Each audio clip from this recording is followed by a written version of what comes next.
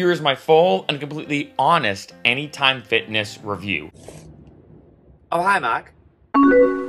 I hate YouTubers that ramble on, so let's jump right into it. I'm going to give you a short review and then a long review. Short review, I'd rank it 4.5 stars out of 5. For the most part, I love the gym, I love the functionality, a lot of the features behind it. I have joined a lot of other gyms in the past. Being honest, Anytime Fitness is my favorite gym, and I don't really see myself switching at any point. That being said, Anytime Fitness is far from perfect. So I'm going to talk about the pros and the cons now of Anytime Fitness. Starting with the pros, one, you use a fob to get in. So it looks like this, just to show you.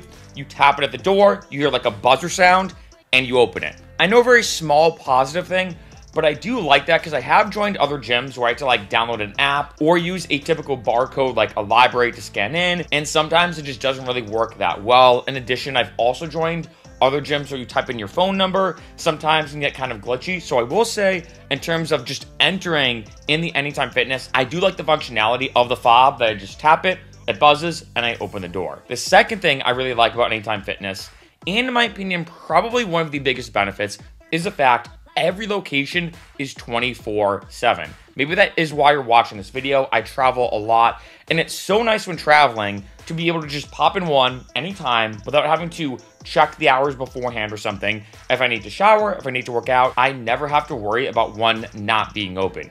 I even heard now that post-pandemic, even 24-hour fitness isn't fully 24 hours, depending on the location, which is such a oxymoron or ironic or whatever the word is. Planet Fitness is the same way as well, where some of the locations are 24/7, other ones are not. I am glad that with Anytime Fitness, I know every location is 24/7. The third thing I really like is the amount of locations. In case you didn't know, Anytime Fitness has the most gym locations out of any gym chain, period. There's over 2,300 different Anytime Fitness locations here just in the United States alone. So there's a lot of spots to go to, which is very convenient.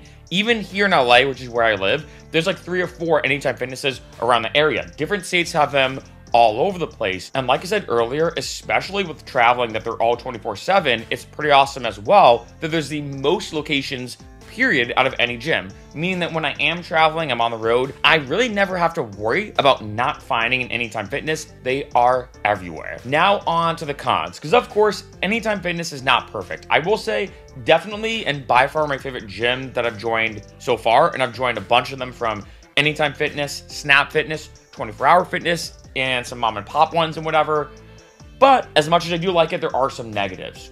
One, I do find that when it comes to Anytime Fitness, the gyms are traditionally smaller than other gyms. It is tough to say based off the gym, but I'd say Anytime Fitness is about a third of the size of a traditional gym. Depending on some other gyms, maybe even a quarter of the size. Of course, every single Anytime Fitness is a bit different, but be prepared, there's definitely a lot less room.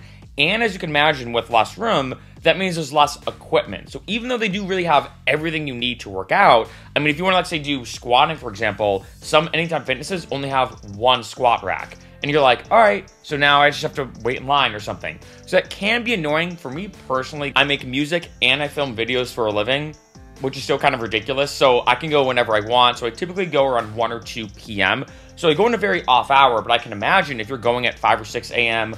or 5 or 6 p.m., you know, before work or after work, I can see it being very tricky. Like say if you're looking for that one specific piece of equipment, you're just gonna have to trade off and everything. The second thing is a quote unquote locker room. I've been to a lot of Anytime Fitnesses. I've never seen a locker room ever. I'm not exaggerating. There's no locker room. And this goes hand in hand now with the bathroom and the shower situation, was like a third negative aspect. This kind of goes hand in hand with that for Anytime Fitness, because there's no locker room, there are just designated bathroom areas. And sometimes there's only like 1 or 2 bathrooms that includes a shower, which means, let's say you have to shower and you want to go on with your day.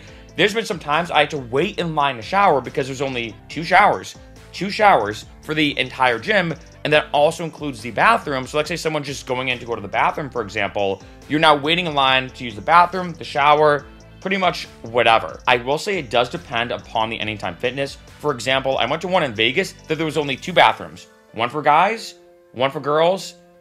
That's it. That's it. And that also included the shower. So let's say if you have to go to the bathroom, but someone's showering, you're going to have to wait a long time, which is very annoying.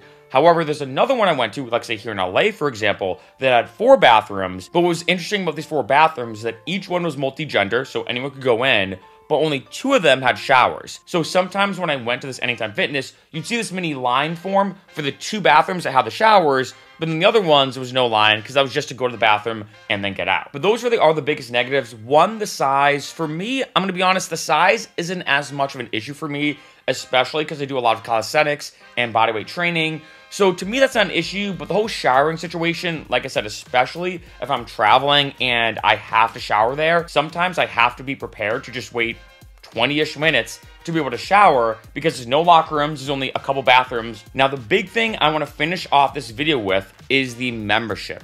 You may be wondering, with all this being said, how much does it cost? How does this all work? There's 2 really weird things about the Anytime Fitness membership. 1, in order for the fob to work at other locations, it takes a month to be put in the system. So once you sign up with your main gym, you can go there no issue. But if you want to travel, let's say if you're getting an Anytime Fitness membership today and you're going to start traveling tomorrow or next week, you do have to wait a month. Huge pro tip though, if you go and ask them to expedite it, they will. So I remember when I signed up, I said, hey, I'm actually going to Denver, Colorado. Is there any way you can expedite this whole fob process? And my fob was ready to go in every location within 3 days, which is super fast, way faster than a month. So let's say if you do want to expedite that process, like say if you are traveling, going on a road trip, or planning on using different locations, make sure you ask them because unfortunately your fob will not work at any other location until a month from your sign-on date. The second thing, now talking about the cost. Okay, how much does it actually cost? It depends. And that's what's super weird about Anytime Fitness. Depending on the location, some charge more, some charge less, which is really weird. So I've seen some locations, like say here in LA, charge anywhere between 60 and 70 bucks a month, which is outrageous to me.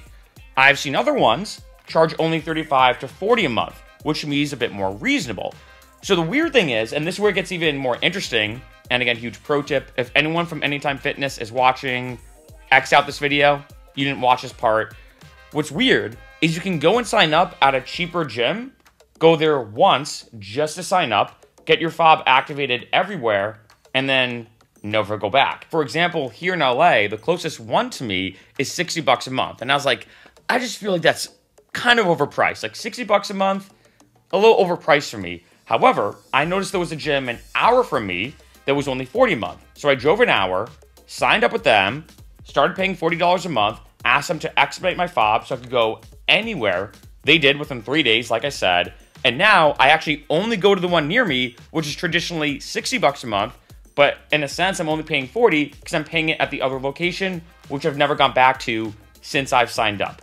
I don't know why they do this. It doesn't really make a lot of sense to me. I'm honestly not sure. But if I were you, in your location, if you want to sign up, just call every Anytime Fitness, find whichever one is the cheapest, go there, sign up, expedite the fob so you can go anywhere, and then you're pretty much good to go, and now you're saving money every month. So that one-time 2-hour round trip drive that I had to make to sign up allows me to save an extra 20 bucks a month every month. Pretty awesome.